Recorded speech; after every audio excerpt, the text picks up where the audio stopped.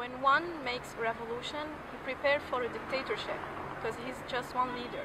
But when the whole population made the revolution, and you just you feel that freedom, you won't give it again. You won't give up again, and you will struggle the rest of your life for that freedom. Each time we have sittings, we are just peaceful people. We just shout with slogans. This is what we do. After sittings became a right for us, we would never give up that right. So wherever we have things to talk about, we just came and talked. We didn't have human rights in Tunisia. It's like before the revolution, you're inhuman, and you wake up in the morning and you find yourself a human being.